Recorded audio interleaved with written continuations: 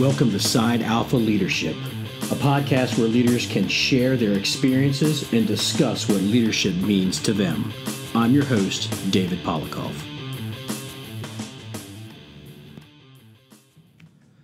Hello and welcome to this month's episode of Side Alpha Leadership. I'm your host, David Polikoff. Pleased to have on the phone once again with me is Frank Ricci. Last time Frank and I were on the show, we talked about interviewing and setting yourself up for your job. And Frank had prepared me for my interview for the position that I currently hold now. Worked out very well. And without rambling on like I do, Frank, welcome back to the show. Dave, honored to be on this show. Thanks for having me. So one thing I wanted to tell you, and I know I've told you this before, but I want to get it out there so it's recorded and for my tens and dozens of listeners out there. The show that we did where we talked about interviewing and all that stuff actually had a guy from Frederick County, where I'm currently employed now, was concerned about going in for his interview for battalion chief. So he talked to our mutual friend, RJ, and RJ said, hey man, Dave and Frank just did a podcast show on that. Go listen to the show. So the guy told me he listened to the show and took all the pointers that we had. And I was actually on the interview panel. This is before I knew any of this stuff. And he scored number one on the test, number one on the interview, the whole 9 yards. He was the only one that bought a resume and supplied it. We did everything virtual. So he had emailed us his resume and had it all set up like the one that you had set up for me. And he scored number one and was the first one hired. That's great. You'd think he'd send me a sweatshirt or something. You would think. I do have Frederick County shirt for you. I promise you I will give it to you, and you will receive it before Dave McGlynn sends you his sword from West Point. I guarantee you that. Fair enough. So anyway, so today, and for those who don't know, Frank and I, we co-host a radio show for Politics and Tactics for Fire Engineering, which I enjoy doing. And I enjoy doing this as well because we talk about different aspects of leadership when it comes to the fire service. Get to talk to a multitude of different people from the fire department, police department, military, business world, just to get their take on leadership. And what I find that it doesn't matter what line of work you're in, some of the leadership traits carry over between all businesses. So today I wanted to talk a little bit about kitchen table talks. Most of the people in the fire service know what that is. I want to talk about interpersonal communications, of talking one-on-one with each other, resolving conflicts and things like that, and then talk a little bit about killing rumors before they get spread and get out of control, and how to handle something like that. So without further ado, let's jump right into kitchen table talks. I found it pretty successful as a battalion chief when I worked for Montgomery County. I would make it a point to go and visit every station in my battalion. And first I'd meet with the captain behind closed doors just to see how things were going, find out if there was any rumors, any brewing issues, any concerns he may have. We talked one-on-one. And then we'd go out and just kind of sit at the kitchen table and just have really open conversations about stuff. And in the beginning, it took a while for them to warm up to me, but once they kind of knew who I was and knew that I was genuine, it was amazing of the things that they talk about. So shine a little bit of light on that, Frank. And what were your experiences as a battalion chief and as a boss when you would have these kitchen table talks or these coffee table talks with your people? Well, you talked about the military, so I want to go back to General Patton real quick. And it's very important for rank.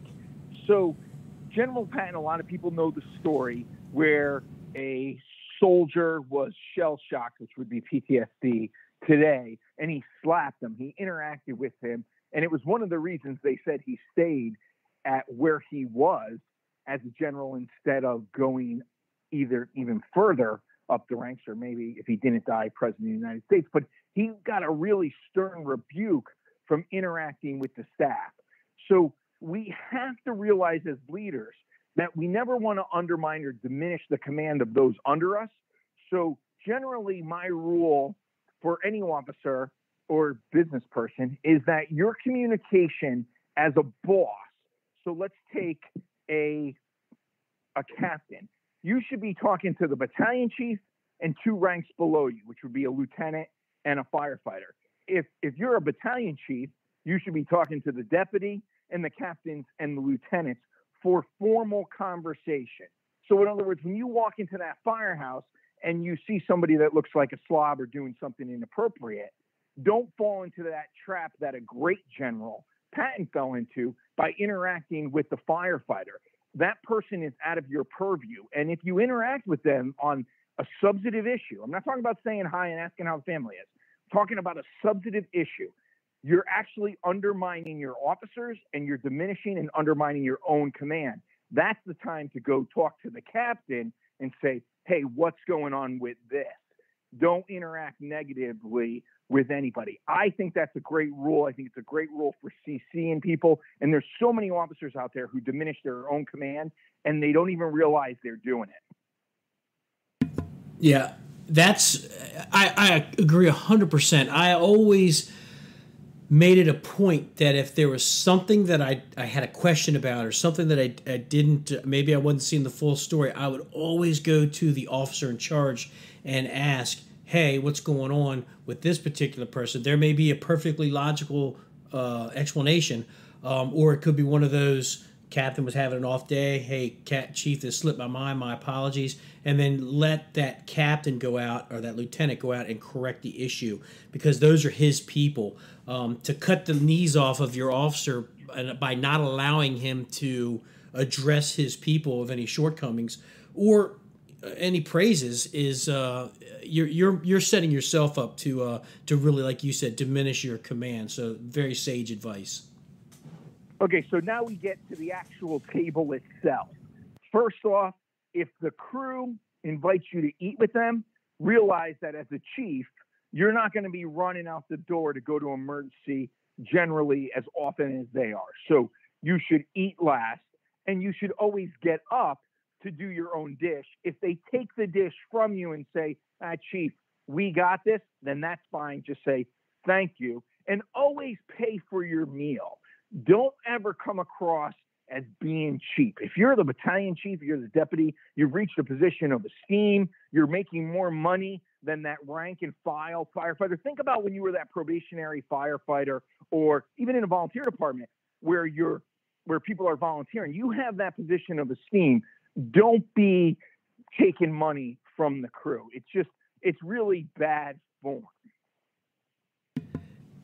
I agree. Again, I agree that what I've done is, again, eating last, because the chances, like you said, of you as the battalion chief going out the door those chances are pretty low. But that medic unit or that ambulance or even that engine company, going out the door for a medical run or a fire call is much greater. So, let those guys get their food, let them start eating. And again, when you're done, pick your plate up, rinse your plate off. Now, I've always taken it a step further, because you'll always have one of the younger, chief, I got that for you. And I've always kind of backed it up with, you don't think I know how to do a dish? You don't think I know how to do my own dishes? I get it that they're trying to be respectful. But those guys, my guys, when I was a battalion chief, they worked so hard all day long. They put in 100%. When it was hot, when it was cold, we all know how the Mid-Atlantic is. I can do my own dish. And a lot of times when those guys, there were many times where they would run calls, and I would either cover their food up, or the ones that were done, I'd wash the dishes. I remember there was a few times where I actually finished cooking dinner for those guys because they're out running calls. To me, just those little things really help build your credibility and build your leadership credibility amongst the peers. And as for paying, absolutely, you're at a position now where, they say, oh, chief, we got you covered, then go buy dessert. If they adamantly refuse to take the money from you, go buy them dessert. I'm at a point now where when we do our station visits, I am of the firm belief that I don't walk into a station that I'm being invited to sit down empty-handed. So I always come with a box of donuts, and I'm the only one in the senior staff that does that. And I always put a little note like, from volunteer services, love Shane and Dave. Shane's my boss, and we always put a dozen donuts down. And eventually, the other senior staff's going to see that, and maybe they'll rise to that occasion. But everything you said is 100% correct, Frank. Well, there's a couple important lessons in the fact that you put your boss's name on it and you simply say it's from the chief's office. That builds their command and actually builds your command. That's a stand-up thing.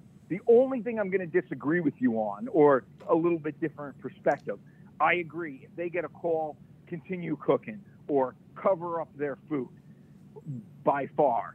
But if somebody, especially a younger person, wants to wash your dish because you're a chief, then let them wash your dish. And let me explain to you why. Go back to Jimmy Carter. Jimmy Carter carried his own bags into the White House. He was the people's man, and it affected his command presence as commander and chief. He was always trying to be the ordinary man. You want to be humble, as whether you're male or female, but you want to be humble in your position of command, but you don't want to give away all of the pomp and circumstance. I was at a plaque dedication in New York City, a company on the Bronx Expressway. And Jay Jonas, I believe he's a deputy at FDNY now, one of the most famous FDNY chiefs in modern time after 9/11. And we were talking, and on the sink was a Sharpie with two names written on it. It said FF, and it had the name FF, meaning firefighter, and had the name. And we were talking about that, and they said in this company, I think it's 27 truck, Howard Blythe's firehouse, when you get assigned to that company, you sign your name as a probationary firefighter in a Sharpie on the stainless steel commercial grade sink. And when the next probie comes, you take a little acetone, you rub it off, and the next person writes their name because they own that sink to wash dishes. So now here's the deputy chief of FDNY. He's talking to us, and he goes, one of the things I regret in my career, and I'm like, I wonder what this is going to be. And he goes, I regret I didn't have a picture of when my name was on that sink, because we need to instill that work ethic. And I'm going to draw from my neighbor, Miles Sedona, who was Green Beret. And he said, listen, we only do cool things 10% of the time, 5% of the time. But it's what you do that other 90% of the time that really makes you a good soldier. If you're the one that cleans the weapons and makes sure that you're all squared away, those are the ones you can count on in combat. Well, it's no different in the firehouse. We know that across the board. If you're the one that does an extra 15 minutes of work, and that's really all you have to do, you're going to be the one that can be counted on in a fire. So when they want to do your dish, I'll just respectfully disagree. Let them wash your dish, because they are paying some respect to the rank. To just expand on that one more note. When I was a company officer, if the fire truck was dirty, another example of this, I wouldn't go get on the PA and say, hey, it's time to wash the fire truck, because my crew was great. They were dedicated. My driver was awesome, knew every hydrant in the city. He was just a phenomenal driver. So I wasn't going to ever call him out. But what I would do is I would get up and start washing the truck. And then all of a sudden everybody would see, wait, the boss is washing the truck. And they would all come in. And I continue to wash it for a second, but then I would kind of fade back, maybe just grab the hose and rinse, and then I would just disappear. So again, you want to avoid that, whether you're Democrat or Republican, you want to avoid diminishing your own rank like Carter and think more like a Ronald Reagan. It's funny you mentioned the sink at the firehouse. It's engine 46, ladder 27. Coincidentally, that's where Chris Slutman, a good friend of mine who was killed in Afghanistan, he was assigned there. And we were just there last year, myself and another firefighter. They were doing a dedication to him. They were putting his picture and his plaque up in the station. And we went back for the night shift, and before we rolled out, I wanted to thank those guys for the hospitality, for hosting and everything. And that sink is still there, and there are firefighters' names in Sharpie on that sink.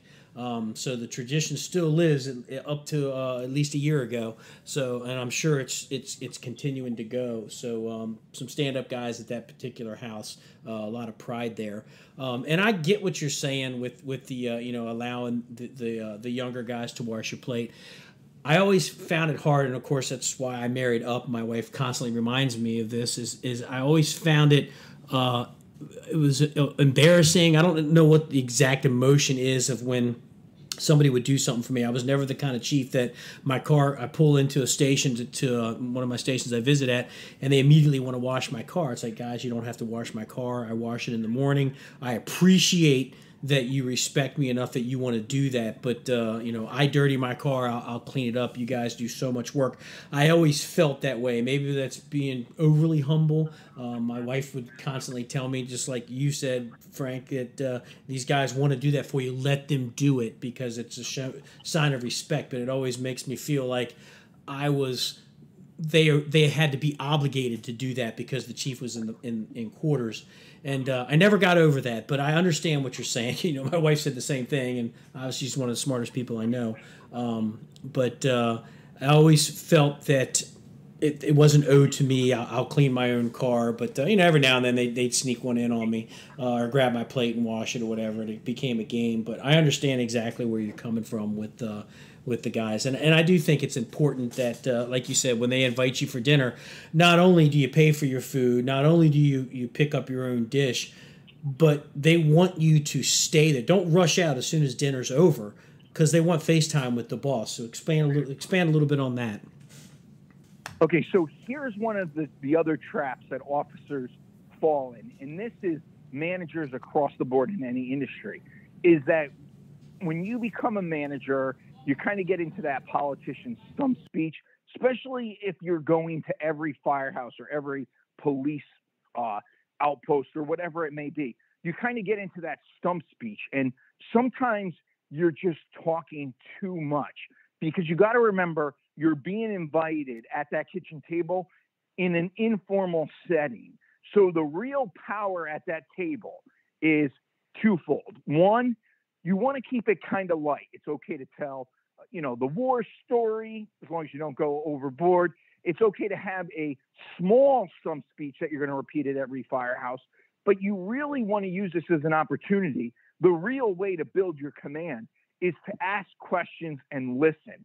And as officers, sometimes we're so in tune to being in charge, it's almost hard to just ask questions. And I teach negotiations throughout the entire country. And I always say, hey, the person who's sitting at the table that makes a decision is always negotiating in a position of weakness. You want to be able to ask questions. You want to be able to garner as much information as possible. So I challenge everybody to play a game. And the game is very simple. The next time you go to a firehouse or you are talking to one of your friends on the phone, you kind of give your 3-minute stump speech or whatever you got to get out. And then see how long you can go with just asking questions without making a statement. You're going to be amazed how long you can go. And eventually you'll have to make a statement to carry it through. But at the end of this interaction, who's ever on the other side, first off, they're not going to realize you're doing it. Second, you're going to get better at it. But most importantly, you're going to garner so much information, and they're going to think that this conversation was great. Because remember, you're not really supposed to be talking and having a debate about substantive issues. You just want to be garnering information. And it also avoids some of that, especially when you have rank, some of those hard topics that we want to stay away from at work. Just asking questions puts you in a position where you don't have to take a position. And it's something that I really had to work at and learn as I went through the ranks and as union president. My wife's brilliant at it. She can interrogate me and just have a complete conversation by asking questions. And it's amazing what she gets out of me.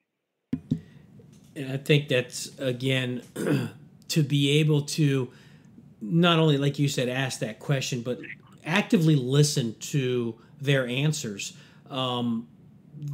Once, and like you said, when you get good at it, and it took me a while to feel comfortable doing it. Where I would just ask questions, started off really light, like, "Hey guys, what's going on? What have you heard? Any good rumors? Just something like that, or what that'll usually morph into. Well, I heard about this, or I heard about that, and actively listen to them.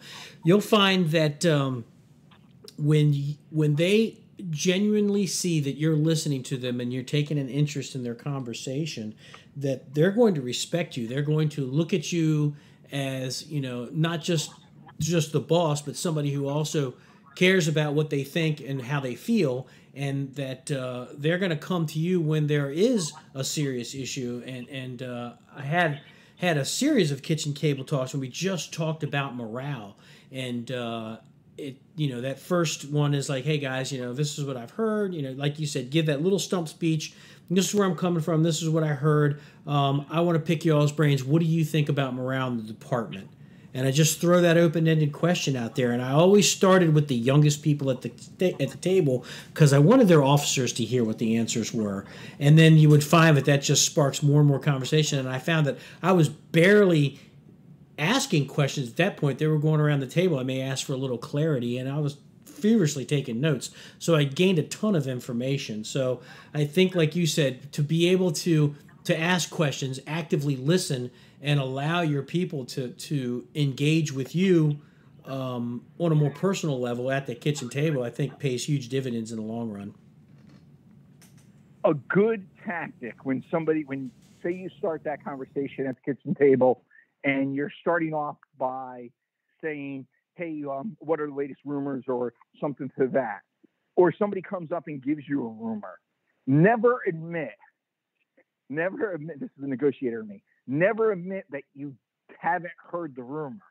So what you say as a boss is, "Yeah, I heard that, but I don't know if it's true, or I do not think it's true." And by saying that, because the reason that somebody's telling you a rumor is to create an obligation, to gain influence. I'm giving information that person doesn't know. That creates influence in a social setting.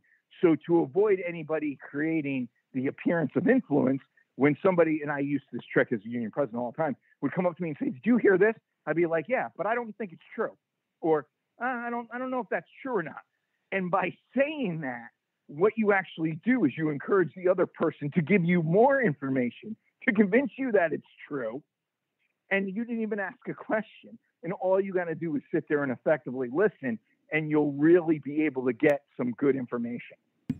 I think that's one thing that we can all agree on, that when we have downtime, firefighters are really good at finding just the slightest little something and turning it into a huge rumor, and next thing you know, it's around the county or around the city. So kind of morphs into where we're going with this conversation when we talk about rumors. And as a chief or as a boss, what's the best tactic to use when you feel that morale is kind of low, based around bad rumors or things like that? What would be your advice to try to head off any bad rumors, or any rumors that probably aren't true, or maybe there's a little fraction of truth to it, but it's being taken out of context, but you don't want that rumor to ramp up and kind of poison the whole battalion or the whole county? Okay, a couple things. One, I don't really put a lot of weight or stock in the morale issue, because it's the fire service. It's the greatest job in the world, whether you're a volunteer, whether you're career. Nobody's going to another place. And a lot of times we're just a victim of our own, because we have a lot of downtime. I would never tell a politician that, but because we have a lot of downtime, it kind of creates this complaining class if you give into it. So the morale, when you actually ask some pointed questions, say they're complaining about the chief of department. Dave, how long did you work in Montgomery County, Maryland? 35 years? 34 years. 34 years. How many chiefs did you go through?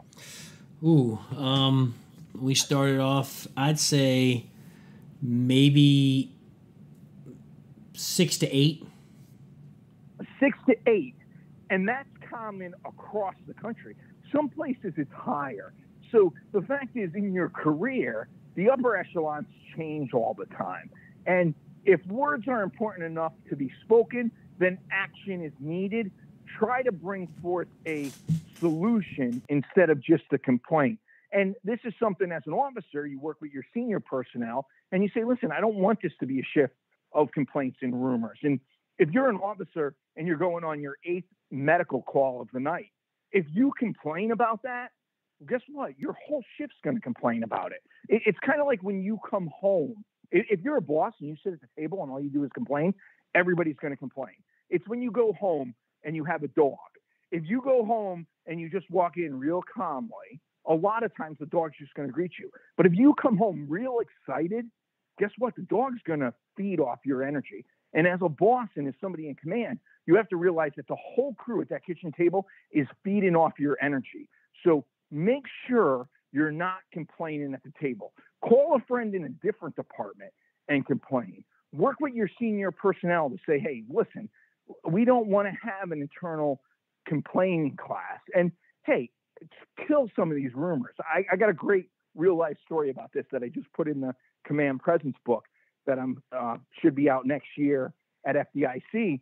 Is I talked to my senior people about shutting down rumors. So I'm in my office and my senior person who's got like 30 years on the job, he's talking to a whole bunch of new firefighters. And while sex shouldn't be a conversation at work at all, I'm hearing a conversation from my office down the hall of somebody sleeping with somebody else's wife. And before I could walk out to say, cut this out, I heard my senior person say, hey, cut it out. We're not going to talk about that here at work. And for a second, Dave, I was so proud. I was like, oh my God, this is actually working.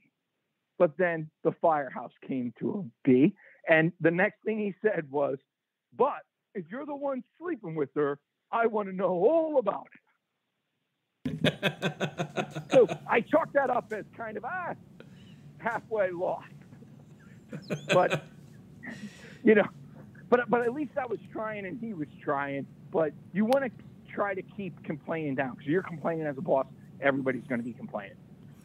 Yeah, I agree, and I've always told, and I've tried to pride myself on this, that you never complain down.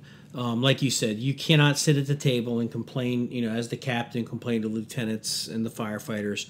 And as a battalion chief, I can't sit at the table and complain to the captains and whatnot. I can complain to my boss, like, hey, this is becoming an issue, whatever. And like you said, I don't want to just offer complaints. I want to try to put together some reasonable solutions. I always made it a habit. I always tell my captains, you can come to me with any complaint, any issue, whatever it is that you have. I said, but you need to have some sort of working solution. It might not be the best. It might be rough. But at least I know that you're not only just feeding complaints because it's easy to do, you're also coming at me with potential solutions, and then maybe we can work some stuff like that out. I think that in the long run makes us stronger officers. Like, we know things happen. We know whether you want to call it morale or, running that 15th medical call of the shift, and the shift is complaining about it. Maybe there's a solution to it. Come at me with a solution, and maybe we can work around that. So I think that, my advice would be there's always going to be complaints, but you cannot complain to the people that you're in charge of. Dave, something really funny happened 2 days ago. So I have a granddaughter, and I hate, because that makes me sound old. I'm only 48. But I have a granddaughter, and she's turning 3. So she's talking to her mother about the cake, and her mom says, we're going to get you an ice cream cake. And I don't know if they were in the supermarket looking at the shelf or whatever, but she said, we're going to get an ice cream cake for your birthday party next month or in a couple weeks. And so Zoe Grace looks at her, and instead of saying, as a firefighter would say, or a cop, no, I don't want the cake, what she said was, she looked at her mother and she said, Mom, you could get the ice cream cake for your party. I want that cake. And she pointed to another cake. And I go, that kid is a brilliant negotiator. That's right. She's going places.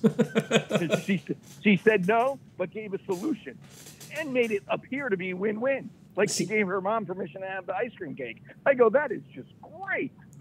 That is the next story for your next book.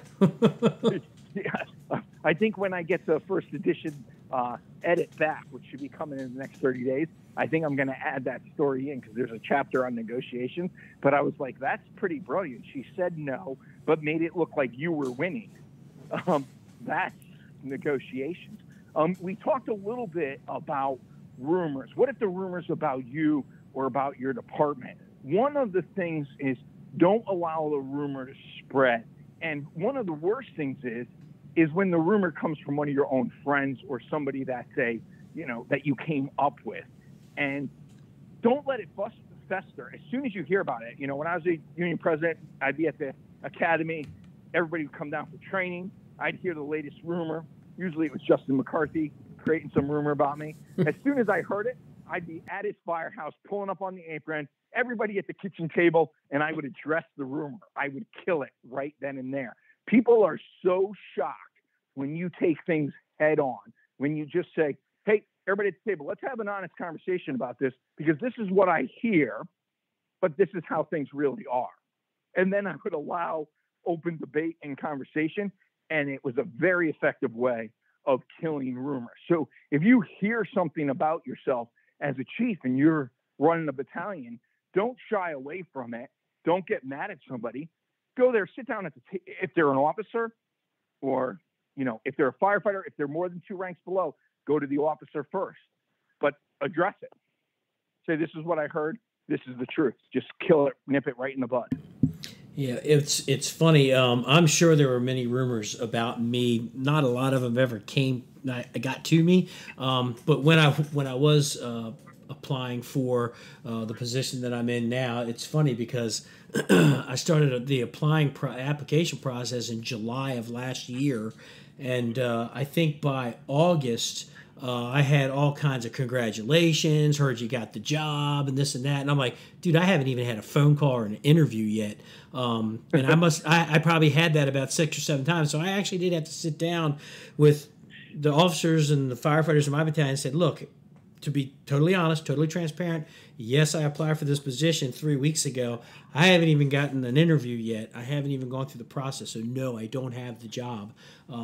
It wasn't until the end of October when they finally made an offer for me. But I think as far as rumors go, I think that's about as close as it got to me, where I actually had to sit down and address it, just because I didn't want my guys to feel that, oh, look, everybody knows you got the job, and you didn't even bother to say anything to us.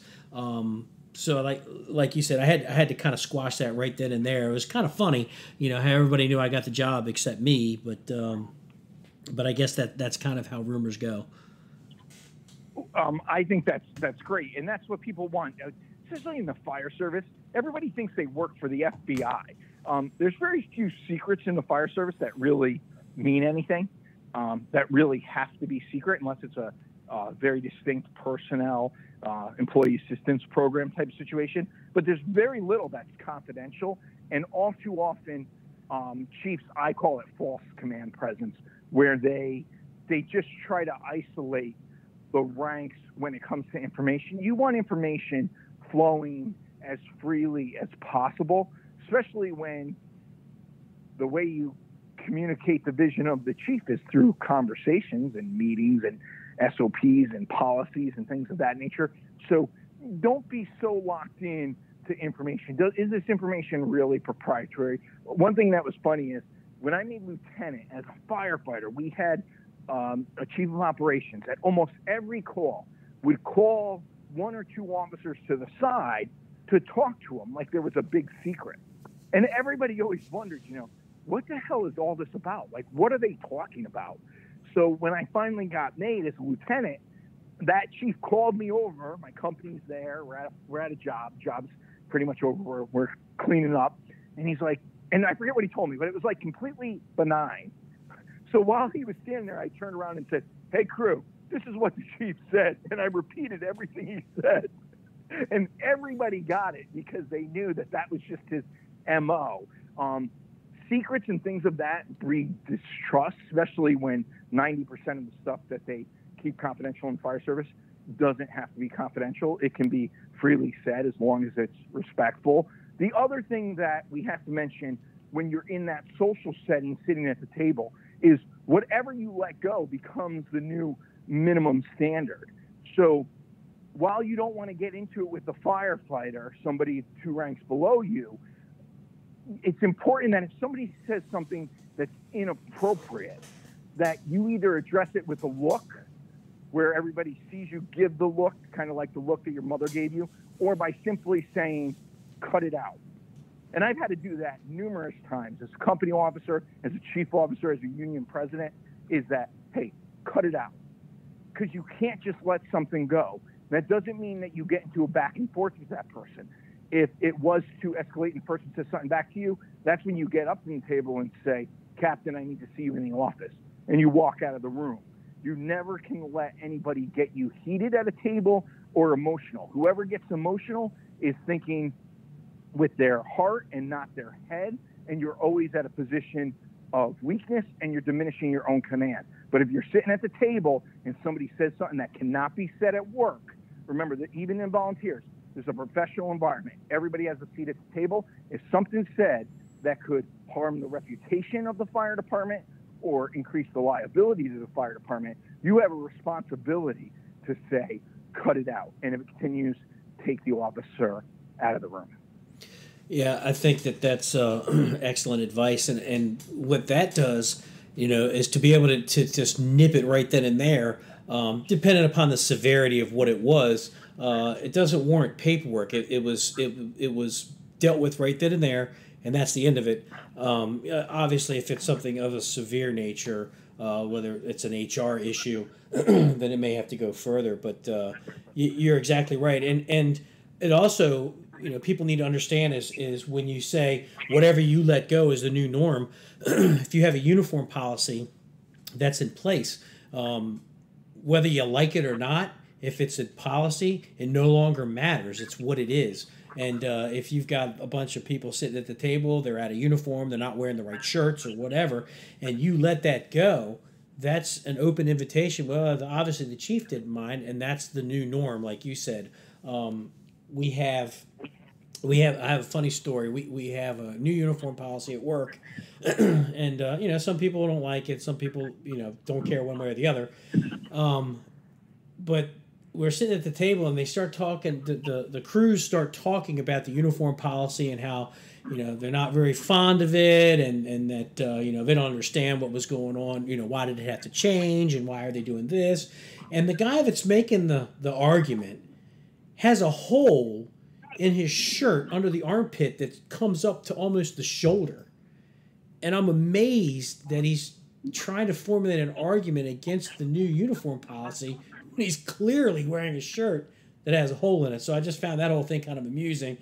Pointed it out to my boss later. I said, what would have happened if I was in Montgomery County is while he was talking, I would have reached over, grabbed the hole, and ripped the entire side of his shirt off. And he has to go get a new shirt on. But it's things like that. If you let things like that slide, then like you said, that's the new norm. And even if you don't agree with the policy, at that point it doesn't matter. You still have to endorse it. You have to carry the chief's flag and follow the rules, of the day or of the company. I agree, but some of the policies out there are ridiculous or so outdated. And if that's the case, don't try to ignore it, but try to change it in a constructive way. So if the issue is about we got to wear these collar shirts all the time, that's kind of where battalion chief could advocate, is there an exception? If they're eating dinner, if they're not public facing, if they're doing a drill, they can be in a T-shirt that doesn't have holes in it and is approved. But you just can't ignore the policy because then you're diminishing your own command. One thing we see a lot of times is, which is even worse, is when the officer doesn't follow the policy to a T, but then tries to enforce the policy. We had that in New Haven. I won't say who it was, the current chief of operations.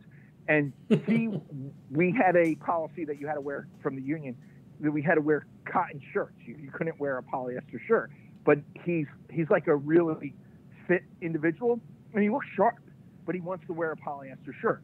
And I'm taking this from the union side. I loved it because I'm like, look, no one's ever going to get in trouble for a uniform policy because he's diminishing his own command. And every person he tried to write up, I would just laugh at right out of the chief's office. I'm like, the guy's out of uniform. He's a joke. They're laughing at him as soon as he leaves the firehouse. He's diminishing his own command. You can't try to enforce something that you're not following. And it almost sounds like a dumb thing to even bring up, but it's amazing how many fire departments, police departments, military have the same issue. You know, you can't say, hey, you got to do something if you're not willing to do it. Yeah, I mean, you look at the NFL, the uniform policy that they have there. I mean, they have to wear the exact same thing. The shirts have to be the same, socks have to be the same, shoes have to be the same. So and even in the military, you're not an individual in the military, you're a group. And the fire department is a quasi-military organization, and it's bound by policies. Yes, there are policies out there that can be a little absurd. I had always told my captains, if I come in at 2 o'clock in the afternoon and your guys are in T-shirts, I'm going to assume, because you're a good officer, that there's a reason. And there's no reason for me to sit there and tell everybody, you guys got to get your uniform shirts on. I leave that latitude to the captain, but the policy was always that when you were on a call, when you're out in public, you got your uniform shirt on, and they never gave me a reason to say, like, hey, look, you're not wearing your uniform in public. You know what the policy says. They always followed that particular policy when we talked about uniforms. But like you said, if you are willing to let things slide as a command officer, in the station, what are you going to let slide on the fire ground that could result into an injury or something of that nature? And people might say, well, that's a big leap, but no, it's not. We do run into things like that where we allow, if we allow freelancing just this one time, then it'll creep into something else. And rules are there for a reason. That again, like you said, you have to make sure that you are abiding by it, because if you're letting it slide, then that's, like you said, the new norm. Dave, yes. If you're at the table and those guys are adding uniform, or you see men event and uniform, again, don't say anything to them. Say something to the officer, because one of the surest signs of weakness as a new chief of department, new administrative officer, or new chief is a lot of times when people are insecure about the position they achieved, the first thing they go after, and this is across the country, is the uniform. And they simply just harp on it like it's the most important thing ever. Dave Rhodes from Atlanta wrote a brilliant article called The T-Shirt Police. So don't get into it with rank and level firefighters about the uniform, because the chances are, if you work in any city or major metropolitan area, there's problems beyond the uniform. And if you're at the chief's level, you got to be focusing on all the problems, not just the uniforms. And if the rank and file think that your biggest issue is the uniforms because that's their only interaction with you, and as you walk up and you say, oh, where's your collared shirt, you actually diminish your own command.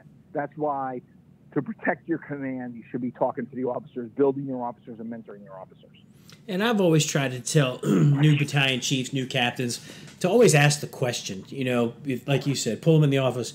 Hey, I noticed everybody is not in uniform. What's going on? He might say, hey, Chief, we just finished degreasing the ladder truck and whatever.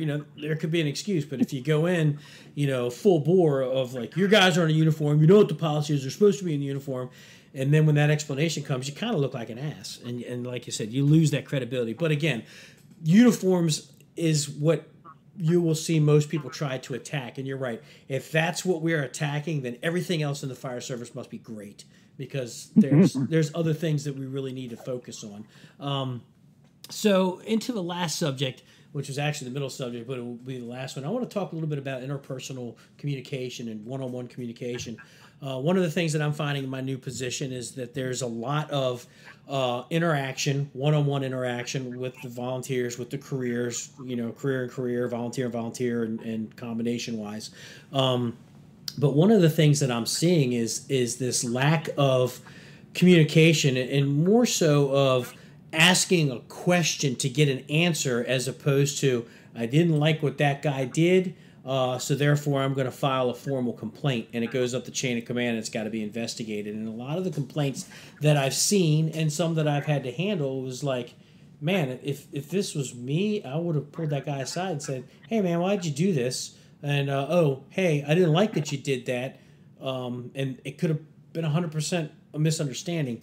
Yet we don't have that communication. Is it something that we're lacking? Is it something that we're not taught now, when we're coming through school? Or our parents not talking to us? Because I've always been the kind of person, if something bothers me or somebody bothers me, I'm going to go talk to them, as opposed to deciding to drop paperwork and make somebody else handle my problem.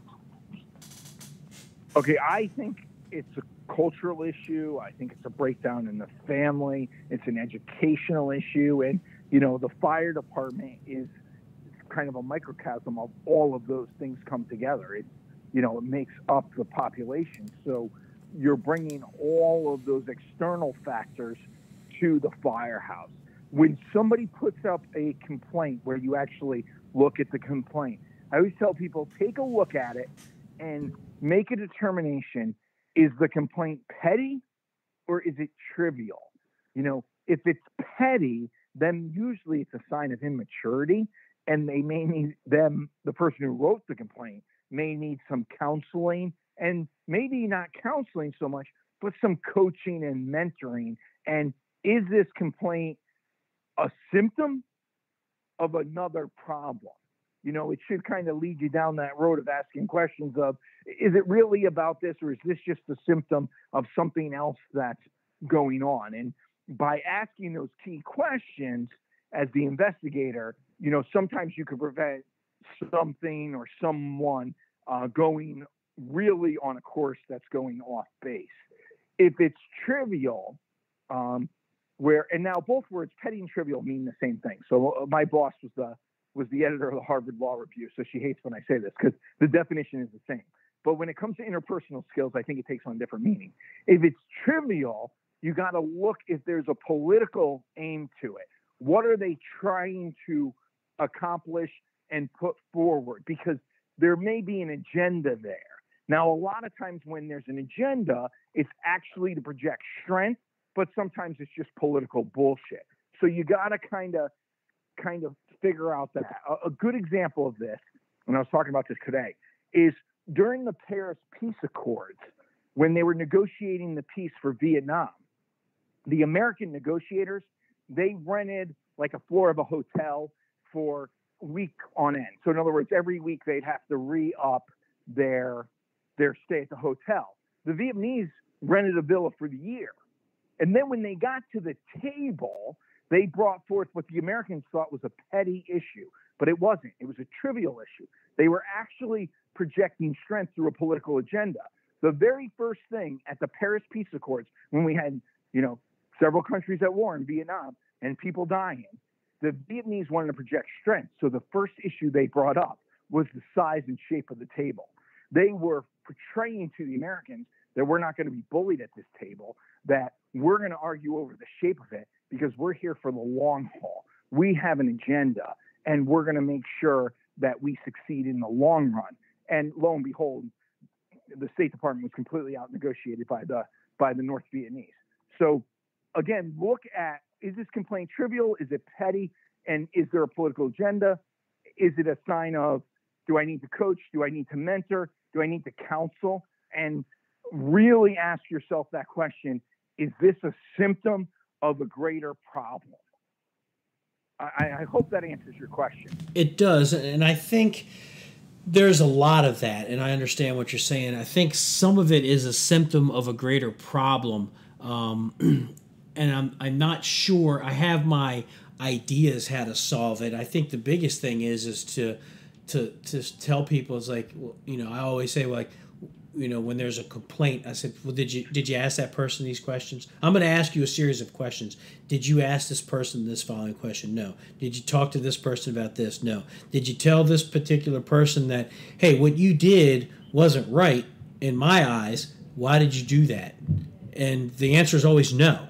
And I'm like, we wouldn't be sitting here had you asked that question, because now I don't know what those answers are. It could have been something as simple as, I didn't realize I was doing that, my bad. and that's the end of it. But I think I'm running into this where I don't know if they know how to talk to each other. I don't know if they're afraid to talk to each other, or if they feel like, well, we've tried in the past and nothing's ever happened. It always gets swept under the carpet, so I'm going to make somebody else deal with it. And obviously, I'm new to the position that I'm in. You know, my thing is like, I'll investigate every complaint, but I want to know what you did prior to you sitting in front of me to address the complaint that you filed.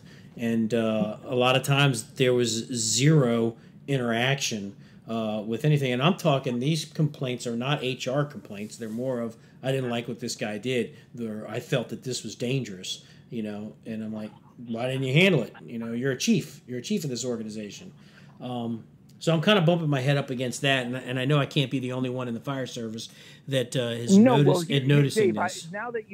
Dave, now that you put it like that, across the fire service, if I had to say that there's one issue across the career and volunteer service that causes significant unrest, is that our officers don't see themselves as managers.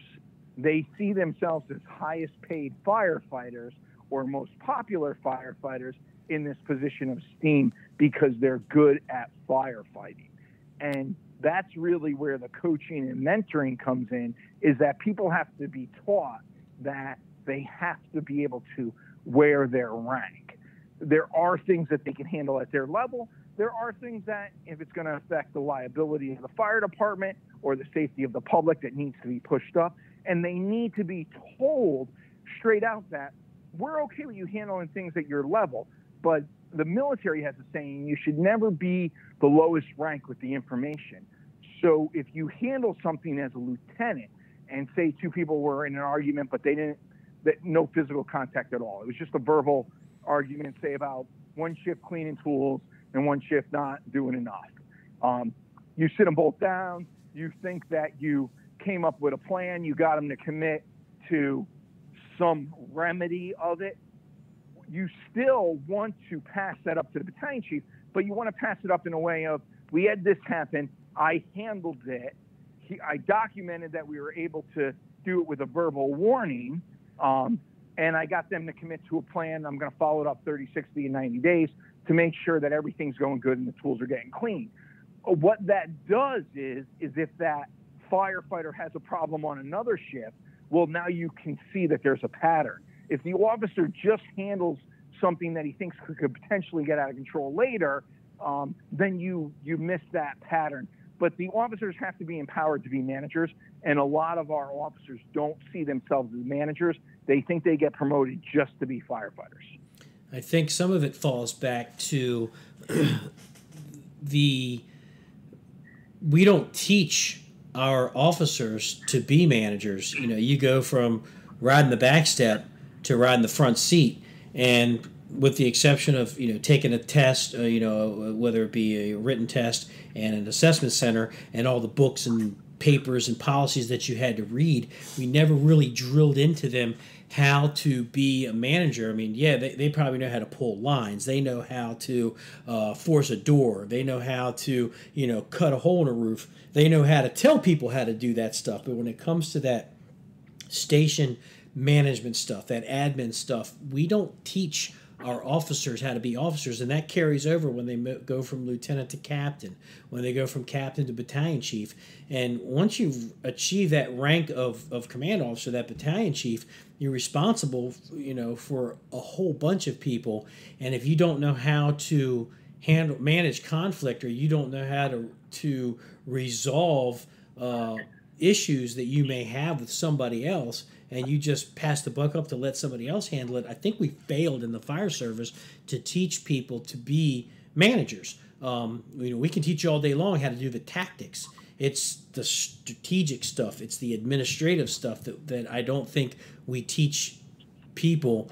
And like you said, there's that mentoring and then there's that coaching, but that mentorship is only as good as that person that's giving the mentor. If they never came up with that stuff when they promoted up and they didn't learn how to do it. And I think we're just kind of creating this this terrible cycle of people not knowing how to resolve conflict without pushing up the chain of command to the chief because somebody may or may not have hurt my feelings. Absolutely, and let's hope that everybody's sending around the Side Alpha Leadership podcast and they're reading books, stay in the books. Even if you're not reading a book about the fire service, it's okay to read a management book, read a leadership book. The one thing that I will caution everybody on, and I've seen this happen more than once, is you get somebody who reads one management book and then they think they're that person right. for the next 6 months. You still have to be genuine to yourself, but you will pick up something for each book you read, each podcast you listen, and you kind of mold that into your style. Does that make sense? Absolutely. I've got, an entire bookcase full of books that I've read, and I tell people, I said, if you don't like to read, go get an Audible account and just listen to books when you're in your car on your way to work. You don't have to emulate that author, but you can get ideas that may pertain to a situation that you're in and how to handle that. But you don't have to, be that person. You got to, like you said, be authentic. You got to be yourself, but take the advice that leaders that are managers that are writing books, the advice that they give, and weigh it out. Is that something that I can use? Now, not every person that writes a leadership book is a good leader. There's lots of terrible books out there, but there's a lot of good books out there. And if the fire service isn't going to grab the bull by the horns and start teaching leadership at the station or the department level, instead of sending your people out to across the country or whatever to try to get a year's worth of leadership in a 2-day class, I think we're failing our guys. And I think that we need to have assigned reading. I know the military has assigned books that they have to read. They have a reading list. It's constantly in flux, but it's books out there that have come recommended by command that they've used in the past to mold to where they are. I think we need to have something like that in the fire service if we're not going to actually come up with a recognized class like emergency medical technician that's recognized through the country. Do we have that fire department leadership that can be recognized to the country and not something that's just subjective, something that is going to allow these people to actually be leaders, be problem solvers, be chief officers when it comes to the admin stuff. I mean, we can all command fires, but we need to be able to take care of issues as they as they crop up in the fire service, and not have to say, well, I'm not dealing with that, I'm just going to push it up to my boss. To me, that's a cop-out. And to me, that when I see somebody that does that and they didn't bother to try to go through the steps to resolve it, to me, if I don't know you, it's going to take you a long time to get that credibility back in my mind, regardless of what people say, whether you're a good guy or not. I'm just what I'm seeing firsthand. And maybe that's something that the fire service could do a better job with saying, hey, we have 20 firehouses. We're going to do 2 books a year that we're going to give to all 20 firehouses as a drill on management or leadership. And then we could discuss it. It'd be something that you could talk about at the kitchen table. If you got a fire department with 3 firehouses or 4 firehouses, maybe you do a quarterly recommended book. It'd give you something to discuss at the kitchen table. There's all innovative ways to motivate and coach people to get them to read. Yeah, I think that we've got you and I know some really smart people that have a really good handle on leadership and leading people and conflict resolution and stuff like that. It's the fact that I would want these chiefs and these captains to be able to look inside themselves and like, well, why am I not handling this? Why do I got to kick it to the battalion chief or the assistant chief or the operations chief to handle something that I should really be handling on my own level? And that'd be the end of it. It's just, to me, it's either a cop-out because they don't want to do it or they don't know how to do it. And that's why you got to coach and mentor them so that they know they have the ability to handle certain things at their rank and certain things need to be passed up. That's the one great thing about being a chief in any fire department. or any officer, there's always work to be done, and we could always do a little bit better. I agree.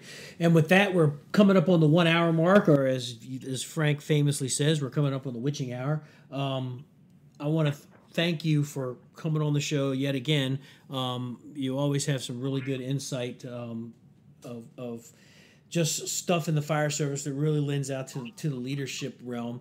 And while I got you on here, I want you to plug your book because I'm pretty excited for it to come out. Not just because I had a little part in it, but just I think that when we're talking about this leadership, there's a lot of stuff in there that people can really grab onto and really kind of recognize for themselves or put themselves into the chapters that you have written and hopefully gain something out of that. So talk a little bit about your book.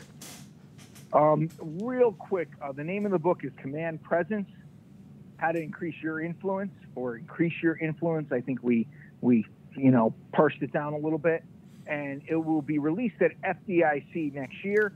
Dave has been a contributor. We have so many great authors that contributed to this book. Essentially, it's a book that goes over my successes and failures as a chief officer, as from the union perspective, from winning the United States Supreme Court case. And what was really humbling about writing the book is as I got to the end of it, I realized I wrote a lot more about my failures and lessons learned than I did about my successes, because that's where I really grew as a leader.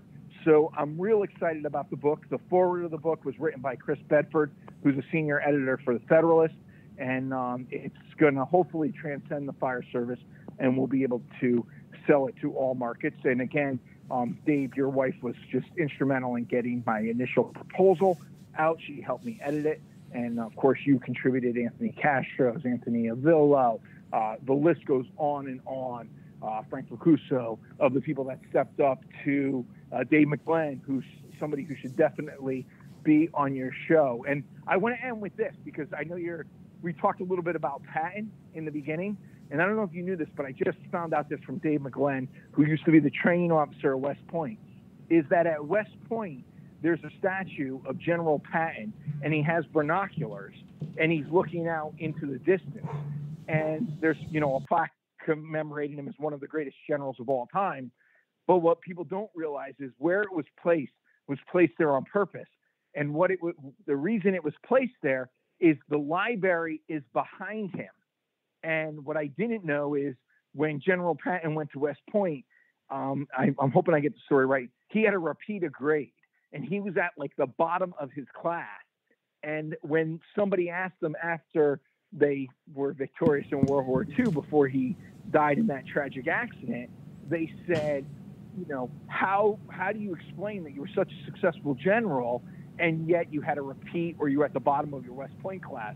And his only answer was, well, I guess I just couldn't find the library. So he's looking with binoculars away from the library. So I thought that was great. I said, oh, that's a great story. And what I think the lesson is that you can't learn everything from a book. It's got to be a balance between training, knowledge, and education. And you got to find that balance, and you got to be willing to make mistakes, admit your mistakes, and grow and continue forward. And it's just been such an honor to be on your show again. And I hope you have a great night, and tell the wife and family I said hi. You got it. Thanks a lot, Frank, and I will talk to you later. All right. Take care. See you.